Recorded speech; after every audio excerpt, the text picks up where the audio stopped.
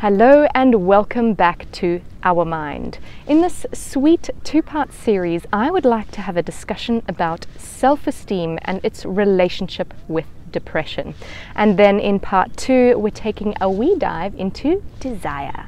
So self-esteem is an interesting one, and likely one each of us can relate to, in that we are probably all familiar with that little inner voice inside our minds that either says to us, hey, you know what, you're doing pretty well today, you're enough, you got this, you can trust yourself, I've got your back. But then more often than not, that inner voice might be saying something a little less flowery and a little more along the lines of, you're not good enough, not doing enough, not earning enough, not looking good enough, not being healthy enough, not working hard enough. That little inner self-critic that dictates our self-worth. For some of us, this negative little critter in our minds is a little more prominent than for others. Beneath the inner voice, however, lies our very sense of self-worth, our self-esteem. According to some psychologists and researchers, there is indeed a train of thought that postulates that depression is, at its core, a disorder of self-esteem. Depression can be construed to be a kind of hidden or not so hidden lack of internal validity. In fact, Sigmund Freud himself was the first to ever suggest that depression is aggression turned against itself, a form of internalized violence.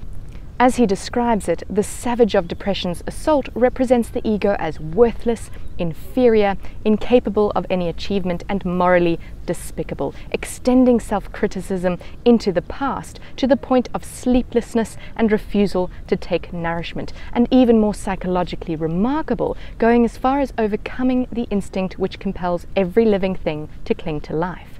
That is the power of such self-sabotage, self-hatred, or as we can call it, auto-aggression.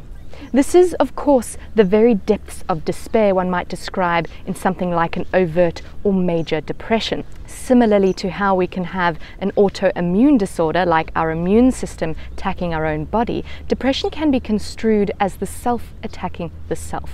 When we have severe depression, this is overtly obvious. People suffer feelings of guilt, low self-esteem, and worthlessness.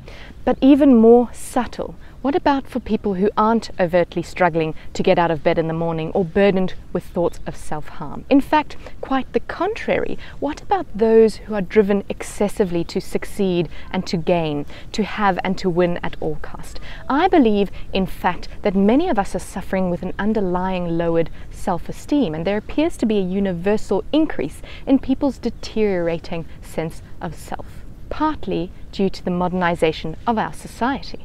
Furthermore, a low self-esteem may be driving many of our underlying behaviors. This is where sometimes the self-attack is attempted to be warded off with what we could call weapons of self-distraction. Let me explain. Let's first take a step back to describe what's a healthy self-esteem. What does it look like? It's essentially internal, the capacity to cherish ourselves despite confrontation with our own imperfections, not because of what we have or what we can do. It presupposes that we hold self-compassion towards ourselves even when we encounter pain and our own limitations, rather than hurting oneself with self-criticism or simply ignoring ourselves. It also involves recognizing that personal failure and suffering is part of being human. It does not mean that we are greater or lesser than another, but our overall sense of self is valued, and importantly, our external attributes neither raises our self-esteem or allows it to fall apart. A brittle self-esteem, however, is dictated by external attributes and fluctuates with far less stability, often ending up well below baseline, depending on what our mind's inner critic decides to dictate. We aren't entirely sure where a low self-esteem stems from, perhaps lack of unconditional positive regard in parenting figures, personality traits like perfectionism, certain traumatic triggers, nurture, nature, our environment.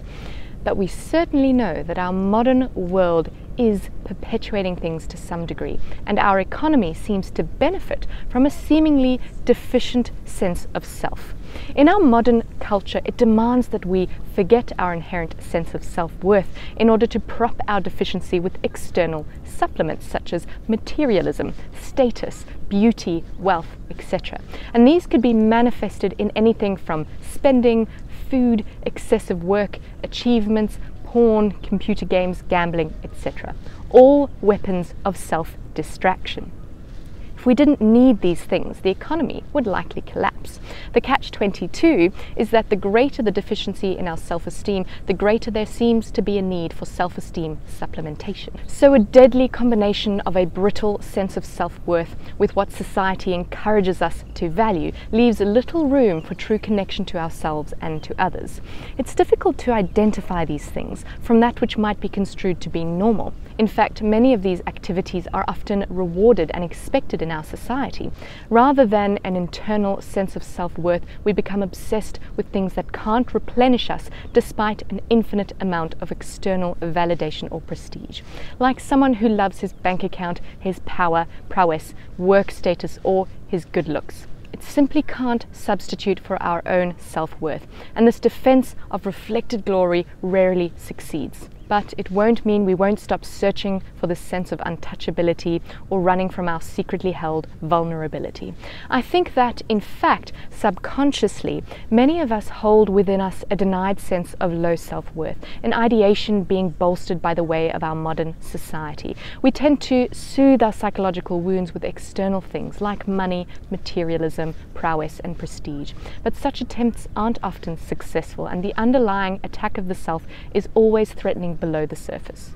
Weapons of self-distraction are often held at the expense of authentic relationships, where bearing real intimacy with others becomes difficult because we are unable to be emotionally intimate with ourselves, our innermost critic perhaps too harsh to bear. All in all, we are unable to identify all the various weapons of self-distraction that we might use to prop up our sense of self. We are, of course, all unique in that way, but we might be able to group it under the umbrella called desire. And this, ladies and gentlemen, is what we'll discuss in part 2 of this series. I'll see you there.